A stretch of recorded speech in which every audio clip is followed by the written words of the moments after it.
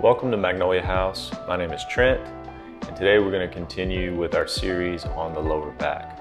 For today, we're going to do 2 movement patterns, and we're going to go for 5 minutes. So you can set your timer for 5 minutes on your phone, or however you time yourself. But I'm going to show you the 2 patterns, and then I'm going to leave it up to you to do the 5 minutes.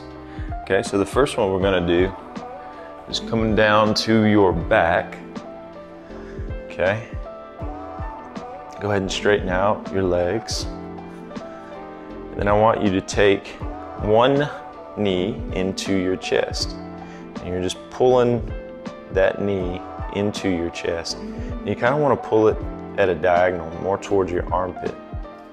Really open up that hamstring. You can feel this in your lower back. You can feel it in your hamstrings. And just kind of hug that knee into your chest. Make sure you're breathing.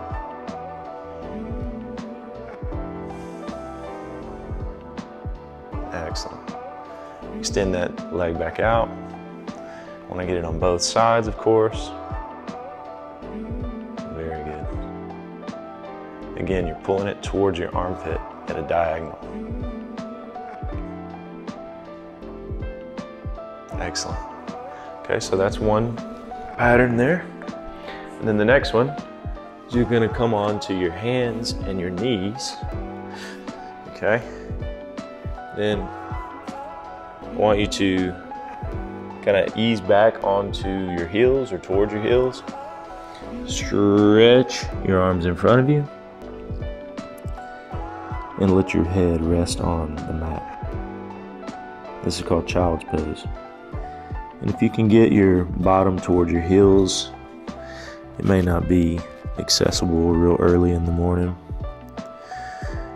Okay, and I'm going to turn this way so you can see a different angle of this. Okay, you see I'm just stretching my arms fully out. You can rest your elbows if you want. A couple of modifications. You can put your hands behind your back, kind of rest on top.